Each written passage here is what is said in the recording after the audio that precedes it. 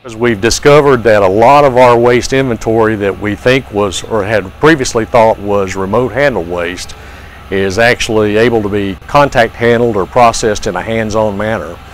And so we built the Cask Processing Enclosure to allow us to take that waste into a facility where waste operators can process it in a hands-on manner rather than using remote handle manipulators that are very time-consuming and stressful to operate. What that concept did was take 2 years off of our schedule, and it allowed about 180 casks to be diverted through this process. The thing that does for us and for DOE is it gives a window of opportunity to go in, take the hot cell out of service, and a lot of that equipment is badly worn, badly in need of refurbishment. We'll take that opportunity in FY13 before bringing the hot cell back into service.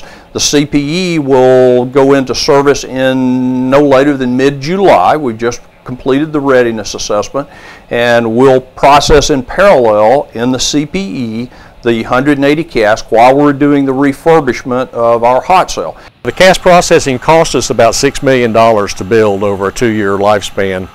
The savings, though, is significant. If we take about 2 years off of the remote handled waste processing schedule, which is about $20 million worth of schedule savings, so the return on investment is in the $15 million range.